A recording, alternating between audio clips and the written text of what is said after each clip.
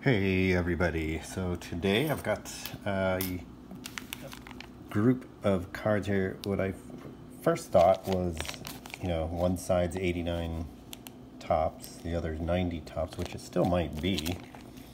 But it looks like it's just an assorted repack thing back in the day.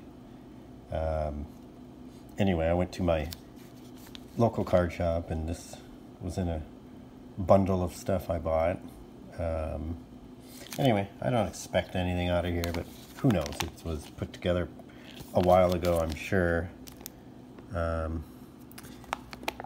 don't see a year on here, so, but my guess it's still 80s. Maybe 90s, sorry, 90s probably. So we'll get open here. Like I said, I expect probably nothing but commons, but who knows? Who knows? Something might be decent in here. Alright, so here we go. Orioles leaders. Now, at least in 89, there are possible errors, so that's a chance. There's an update card. Lou Whitaker, decent one. He should be Hall of Fame. And I'm hoping for a Bob Welch because that's the heir, or at least one of the heirs, or the better heirs. Brent Smith. Yeah, as I expected, it's just commons. Nothing great.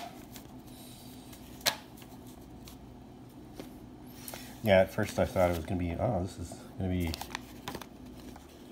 I didn't really read it, I guess, because like I said, I got it as a bundle of stuff, which you'll see later. I've got a lot of boxes from the Junk Wax era that, possible heirs, decent rookies, all sorts of stuff. So you'll be seeing that soon. There's Fred Lynn, Turn Back the Clock. I like those. Turn Back the Clock.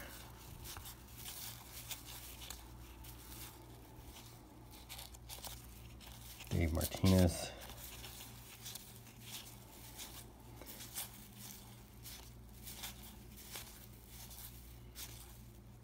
Frank White. So yeah, again, as I expected, there is nothing in here. Oh well. Pretty neat stuff otherwise. It's, I like 89 and 90 tops anyway. Didn't expect to see a Frank Thomas, but anyway, fun rip. Nothing spectacular. Give me a sub if you haven't already. Click the like button, and we'll see you next time. Thanks for watching.